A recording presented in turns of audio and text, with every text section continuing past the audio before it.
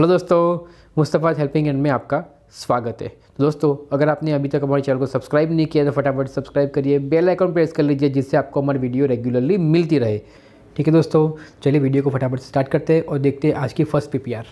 My partner got PPR. Confirmation of online application transmission June 6th.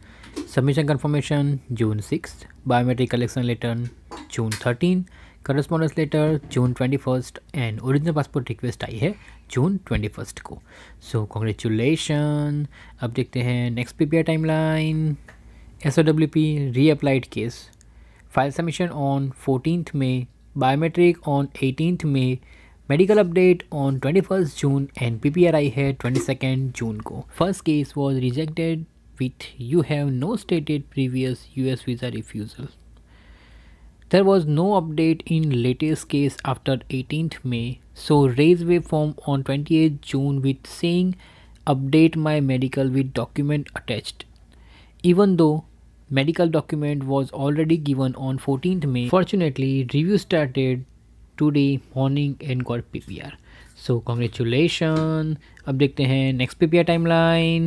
SOWP phrase case. File submission on 17th May, BIL on 23rd May, biometric updated on 38th May, medical updated on 31st May upfront. Review started on 22nd June and PPR आई है 23rd June. So congratulations. So guys, अभी PPR बहुत ही कम आ रही है, इसलिए मेरे video भी irregular आ रहे हैं.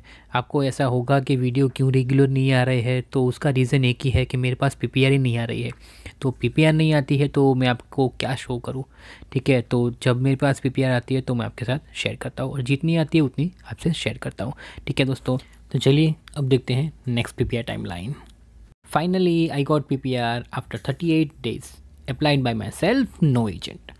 Confirmation of online application transmission May 15th.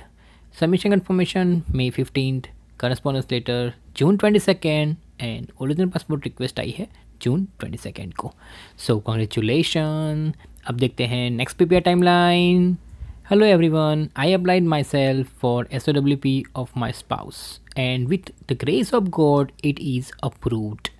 I hope you all get positive result. The timeline. File submission on 15th May, biometric updated on 24th May, medical upfront and updated on 24th May. Background check on 10th June, eligibility review started on 15th June and PPR आई है 23rd June को. So congratulations. So guys, ये थे कुछ latest PPR. मिलते हैं next video में ऐसा नई PPR के साथ. तब तक के लिए बाय बाय.